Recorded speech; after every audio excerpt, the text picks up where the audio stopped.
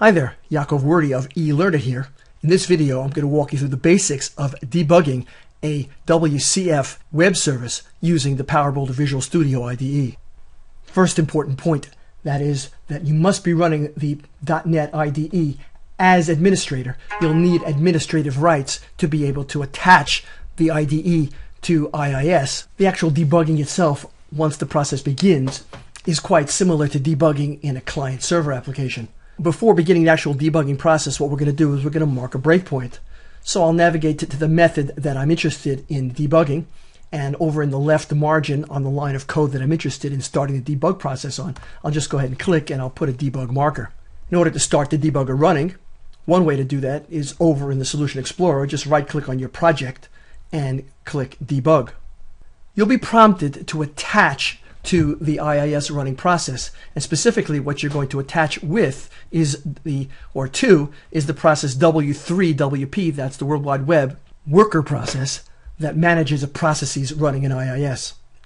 Yes, I'm going to attach to the process. Once I do that attaching, I can now go ahead and I can start up my client application. Here's my client. In this case, it's a compiled PowerBuilder Classic application that's accessing my WCF services using basic web services. I'll go ahead and I'll do my attach to start the client running and attaching to the server. And there it is. My breakpoint has been hit. There's my yellow marker indicating the method has been called. Now I can just go ahead and I can examine my variables. And what I'm interested in is looking at the ISTR, that structure, and so far it's empty. And then I'll just go ahead and I'll step, and there's my current instruction pointer.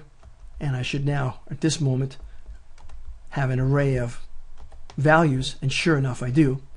And I can just keep on stepping, or I can stop my debugging process anytime I'm interested in stopping it, and the process will continue to run.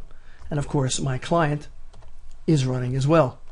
So that's the basics of running the debugger. Again, you must be running PowerBuilder as an administrator, and then preferably debugging using the Solution Explorer or the debug option on the context menu, or the debug button inside the project painter. Occasionally the modality of the main debug button is not functioning correctly. Sometimes it will start the debugger process, sometimes it won't. I'll try it right now just for the demo purposes. And sure enough, I'm attached. And I'm debugging.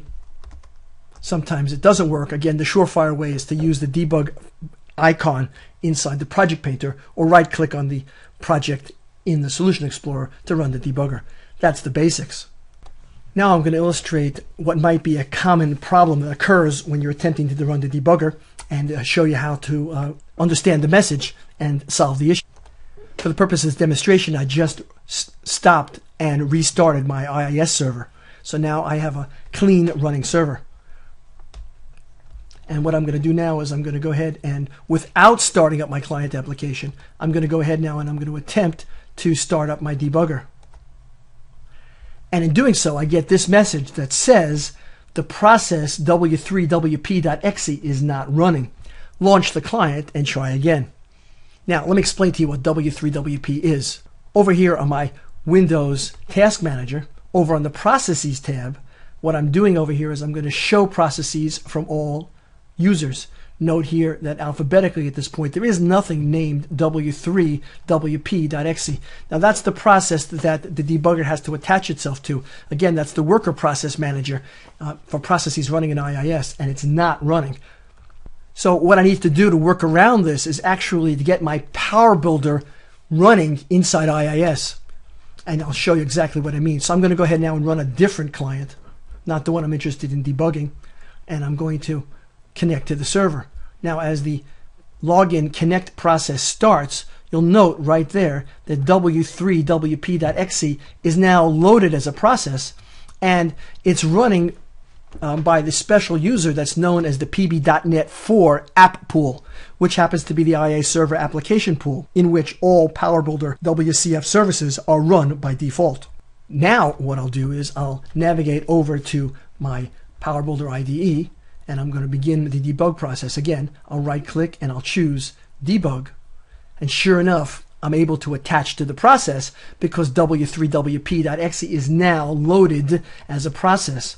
And it's you're attaching to the pb.net for app pool. And again, the application pool into which all PowerBuilder WCF services are deployed by convention. This concludes this demonstration.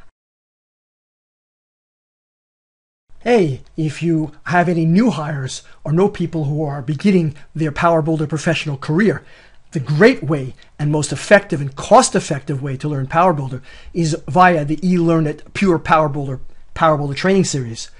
The Core Fundamentals course and the first part of our Advanced PowerBuilder for Professionals course is available via isug.com. Navigate to my.isug.com/training/PowerBuilder to explore the content of these great courses that are used by PowerBuilder developers the world over.